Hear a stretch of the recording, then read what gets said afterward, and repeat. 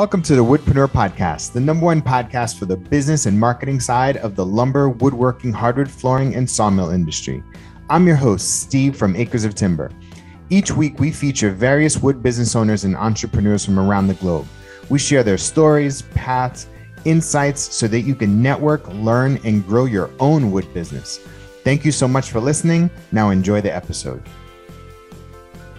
The Woodpreneur podcast is proudly sponsored by Acres CRM. Acres CRM is the wood industry's only customer relationship management software dedicated to helping you automate your sales and marketing so that you can focus on serving your customers and growing your business. You can visit acresoftimber.com to learn more and to schedule a demo. Once again, that's acresoftimber.com.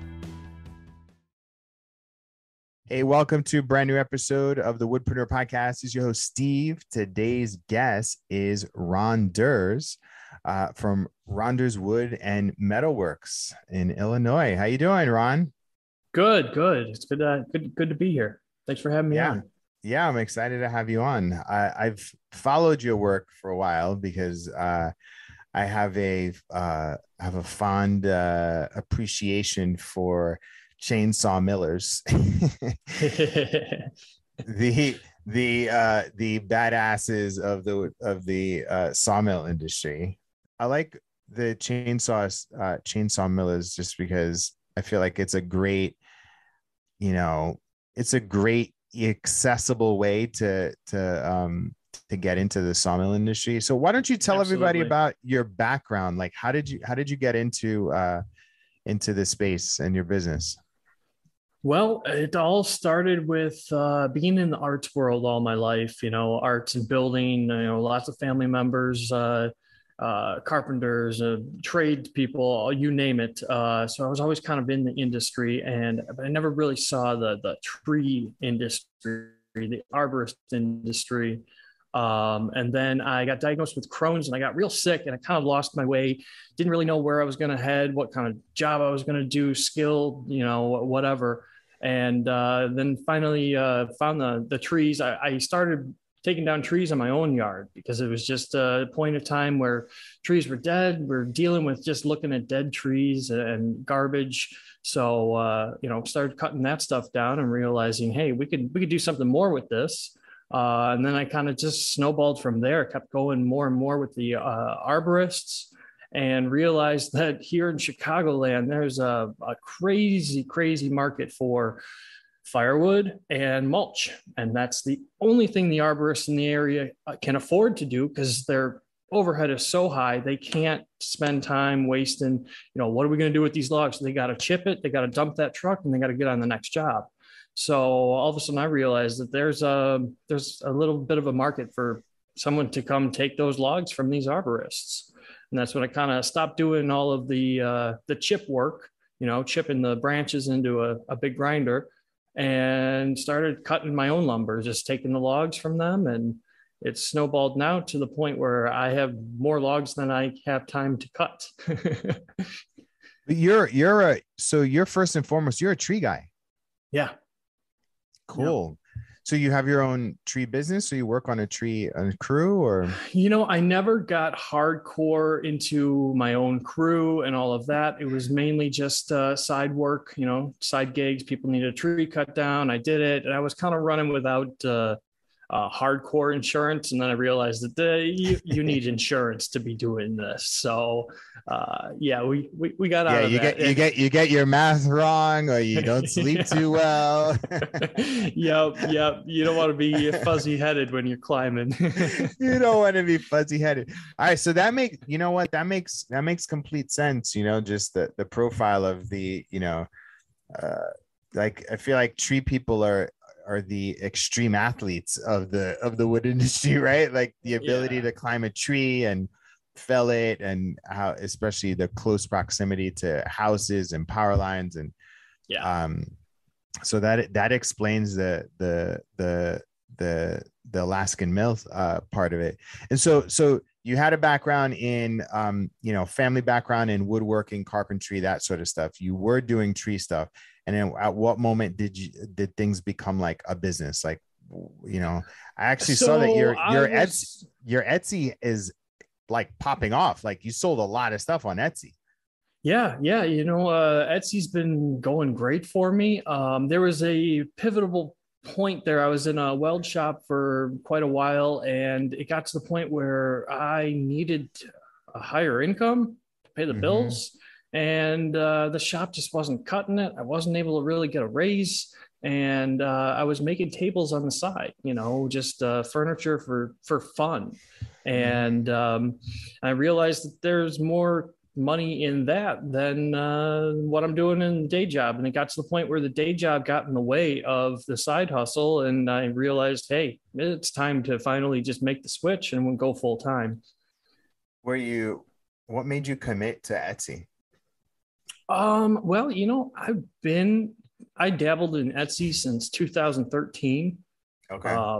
So I had I had a decade there of, maybe $200 a year in, Mm-hmm. sales. And then a really kind of crazy story. It was a designer from downtown there, the Chicago bungalows that you walk from the backyard, bam, you're in the dining room kitchen, right? There's no real No square room. footage for anything. Yeah. And this designer wanted just a bar top that the client could shove, 3, 4 stools into and increase the dining area. And so she's like, "What can you do? Something that can be mounted on the wall." And that's when I designed up the turnbuckle brackets with, just a shelf on top. And I put that up on, I did it for her. And it's kind of funny because it was like, that job where it's low ball that you get done with it. And she's like, "Oh, can I pay you less?" And okay. So, we almost didn't make money on that whole trip. But then I put the listing on Etsy, and everyone across the world is paying a lot for square footage in their home. So if they can put a table up on the wall and add, $100 worth of stools, bam, they have 4 more seats. And that's almost invaluable to most people, especially on the East Coast, West Coast. They're paying so much Yeah. for the square footage. That's And it's just kind cool. of gone from there. We do custom versions, and it's quite humbling how many places have these little shelves in their establishment, everywhere from businesses to apartments to you name it. People seem to be loving it. So you created your own little signature product. Yeah, That's yeah. And so we're cool. we're we're just trying to keep going as fast as we can until somebody rips it off. Do you do is and so, yeah, I was going to talk about your product mix. Like, what are you making most of? So is that like a main thing, or what other products and services are you doing? So the Etsy sales, as far as those shelves, those bar shelves, I've got a few versions now. I've got just the turnbuckle brackets. I've got a little bit more of a modern square designed bracket. Those are both stationary bar tops. Then this past fall, I came out with a folding version. So it only sticks 4 inches out of the wall, but when you need it, you can fold it out and you got a full 20-inch table. That one's really, really popping off this year. A lot of people, I've had requests for it for 3 years now, and finally I made the design and we're selling it. So that's another one. That's kind of a bread and butter. But then we have the the core of the business is taking logs from your lot that you want to save. You don't want the arborist to chip it up. I come pick it up. We cut it into lumber and then we turn it into furniture. And that's what kind of the bigger projects are. I can spend a little bit more time, be a little bit more artistic with the base. I do a metal base for the table. Right now, I've got this Austrian pine, which it's not super crazy because it's just a pine tree, but it's really old growth. It's about 150, about 150 years old, and we got a handful of people that want it. So it's a historical tree, and we're preserving it. Saving it from the chipper. What are you doing to dry? So that was last spring. I finished my kill. So I air dry for 6 to 8 weeks, typically. And then, once we get that moisture content down a little bit, then we put it in the kiln, and that has been so invaluable. I've What do you have? often What thought, kind of kiln do you have? so I built the kiln from University of Virginia's plant. Okay. So it's just a solar kiln. It's about 15 by 8 foot on the inside, but it's got the slanted roof, so it really cuts down on that inside space. But it's been amazing. I mean, I can take wood from 20% moisture content down to 8 almost too fast. Wow. Like the past couple of days here, we've had Mother Nature. Mother Nature. Exactly. We've had these 97, 98 degree days, and I'm hitting about 160 to 180 degrees in the kiln. Wow. Yeah. So not only, and I didn't even really expect to get a heat treat out of it, but I mean, at those temperatures, we're heat treating too. So the bugs are being taken care of. That's cool. So, yeah. and so you're not milling all the time, right? Like are you like milling in batches? Or are you milling like a couple times a week? Like, yeah, it's typically in batches. When I can get to it, just recently here, I'm a year into an employee, so I'm still getting used to having him be able to take care of some of the, the glue ups and the sandings and things like that. And then now I'm getting more time to get into more of the milling. And it's funny because the milling was, like I told you, it was sort of a strength building operation for me for a while, and it's kind of a hobby, so it's funny because when I spend time on the milling now as a business, I have to keep telling myself, wait a minute, this isn't playtime, this is a business, because the whole time I feel guilty that I'm just playing around with the chainsaws. That's cool. And you find that that the chainsaw mill is good enough for your needs at the moment? Yeah. So I do have a bandsaw. I've got a Woodlands Mill bandsaw for a lot of more of the dimensional lumber, the smaller logs, things like that. That just gives you the speed, but the chainsaw lets me stay in the big capacity. And that's really when people are buying a big slab table, they want the big slabs. So that's really why I don't think I would ever, I know there's other options of the wide slab capabilities, but being able to just throw the saw up on a log anywhere, whether it's in my yard or maybe it's too big or something, in a backyard, we can get it out of there super easy. Wow. That's so cool. So you literally built your wood business around a chainsaw mill. Yeah, basically. That's so cool. What's been a challenge so far in your business? And how many years have you been going at it full time? So full time, we're going on about 4.5. Congrats, man. That's so cool. Thank you. That's so cool. What's been the biggest challenge? Yeah. Biggest challenge is wearing all the hats, getting used to that. As things have gotten more serious, I've had to put on more of a serious financial hat and, like business formation, all of that. Also the web, I know enough to get in trouble. And right now it's just a landing page and it is not working the way I really need it to work. So that's been my biggest struggle, is just focus down the attention and spend the, solid week or whatever to just plug out something that's a little bit more beneficial. Because when it comes to the contracts, like, I'm an ambassador for Gramberg and I don't really tell people enough. I really could be promoting that more, but I don't really have a spot on my website to do so yet. So that's been the biggest challenge. That's cool. Yeah. That makes perfect sense. A lot of times, like, you're too busy, like, working in your business that you forget to work on it and do the things that are building. What's been the most satisfying for you in terms of doing your business, especially this particular model? It's showing people, or the most satisfying is seeing how many people really are as much of a tree lover as I am. The most random people ever. You know, some people would say, chip it, get rid of it, burn it, whatever. And then other people are just like me, where they're like, oh, that's a nice branch, you could save that. Do you find that you need to educate people on it, on like what to do with the tree, or like people are pretty like oblivious to what you could do with the tree in your yard? Yeah, no, it's all education, because I mean, for example, this pine tree I took down, it was ended up being, I cut it into two 10-foot logs. These logs are 37 inches across. Mm-hmm.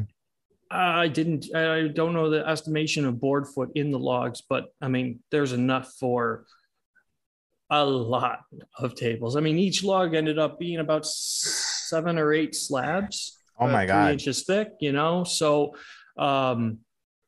I have a lot of wood, and then people will come to me and say, well, do you think you could like make a bowl out of that? Or I'm like, well, I don't know. We can make like 15 tables. We could make your entire hardwood flooring, you know? Yeah. So yeah, showing people how much wood is actually in a trunk of a tree is eye-opening for a lot of people. Yeah.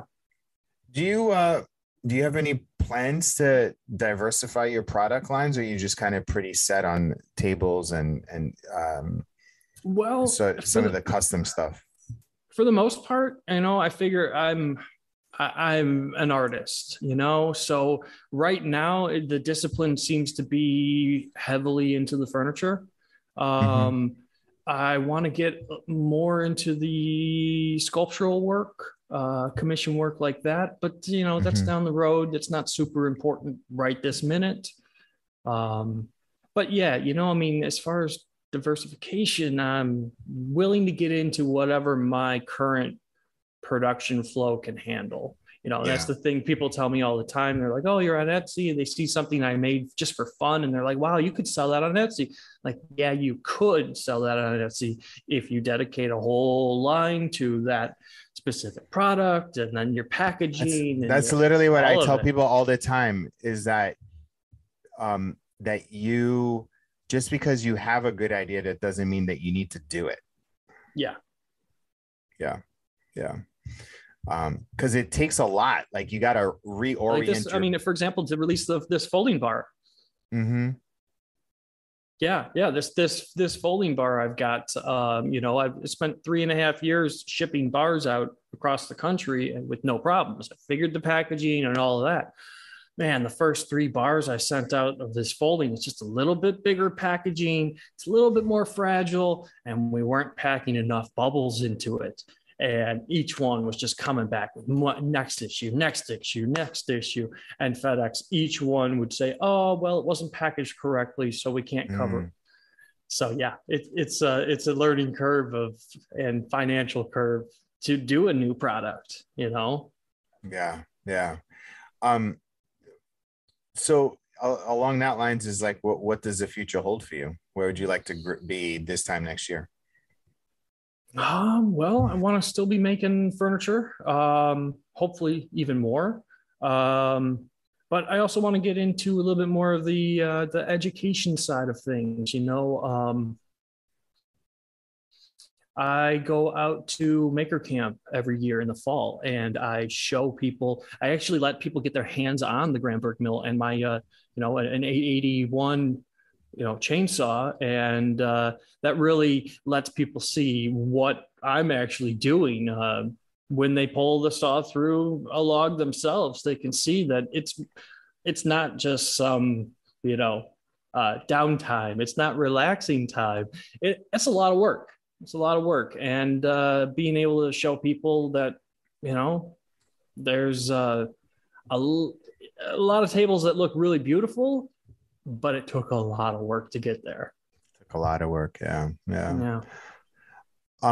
So this is the part of the show where I give you any marketing or business advice. Is there any marketing challenge or business question that you have that you'd like for me to help you think through? Well, recently I've been trying to figure out how I increase the visits to my listings. The main thing is, I think the answer is just get them listed on my own website. I was avoiding that for a while because Etsy was bringing all the traffic to me, and so I couldn't have competed with the amount of traffic that they were bringing. It's getting to the point now where I'm starting to get more and more hits on my own website, and I think people are confident enough that if displayed correctly on my site, that they would just order straight from me versus having a middleman of Etsy. Yeah. Yeah. So I like that question a lot. Because I think part of it too is like, do you know how Amazon blew up so much because of Google AdWords and Facebook, right? So Amazon blew up on the back of other advertising platforms. So the idea that I'm thinking is you have 654 sales on Etsy. Take your most popular things that you sell on Etsy and help diversify the traffic source and put just a little bit of money behind those and list them on Facebook. Right. Okay. So like cross-reference, and then you have all these reviews, you can market your reviews and take the screenshots of the reviews and market those on Facebook as well. Right. Yeah, that's a good idea. Yeah. And then the next thing that I would do is I would definitely build your own website. Yeah. And I would leverage there's all these like plugins or what have you that you can port your reviews from Etsy and put them onto your website. And as social proof. And then you take those listings and again, because the idea is that what you want to do is start building up your own page. So you can use your Etsy to build up your own Facebook page. And then, because I don't think Etsy gives you, because they want you on that platform, it's not like they're giving you the tools to build your own independent platform. So then you move from Etsy and continue doing Etsy, and then you start moving it to Facebook. And once you get your Facebook, then you could start doing your own website. So then you start promoting your own websites, right? And so from there, then you can start going direct to consumer. But like really, it's kind of you could do a phase approach because, you're busy, you got a lot of stuff going on. No. What I would first start doing is take your best-selling items and then literally just start marketing them. And you can drive traffic directly to the Etsy page, right? That's the first thing. And then you can duplicate that ad and then have it go directly to your website on Facebook. So you're literally taking the same ad, same photo, same everything. Because, by the way, this is what Etsy is doing. Etsy is taking your ads and they're buying not just Facebook ads, but they're buying YouTube ads, and not YouTube ads, Google AdWords. Yeah. Why don't I just advertise on my own Google account, my own AdWords account? And then I thought, well, I'm already spending, if I already sell something through their platform, I'm already paying for that. So, I'm thinking more and more money going out the door, but no, I think that's not a bad idea to just at least see what kind of results come back as far as the numbers. It's arbitrage. You know that, right? So Etsy is advertising you're paying $20. Yeah. And they're paying $5 or $6. Yeah. No, it's plus ridiculous. There's all those other fees, right? But they've built their business off of Google. Yeah. So you can now do the same thing. You can you can compete against your own ad and potentially get it for cheaper. You know what I mean? And so do you think it'd be more beneficial to try that route than just going full force into listings on my website and try to promote that? Don't bite the hand that feeds you. You got to do it in a very strategic way. But it's like it could be a little bit of a test. You know what I mean? You test, continue running ads. and then you run your own ads by Facebook, and then you start doing your own ads directly to your website, right? So like you could, the first step would probably be to like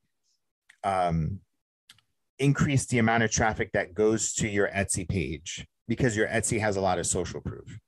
And then you'll like, you know, and then you literally can start running ads like sold over 300 of these items, right? Mm-hmm. And of these tables. And then you just start directing them to your own website. And that's it. Like, I mean, is shipping flat, right? It's a flat fee shipping. Yeah. It's free. Yeah. It's free shipping. Yeah. So, I mean, really, that's amazing. That's amazing. Like you could start, I would say in like 3 to 6 months, you can start doing that, you know, selling on your own website.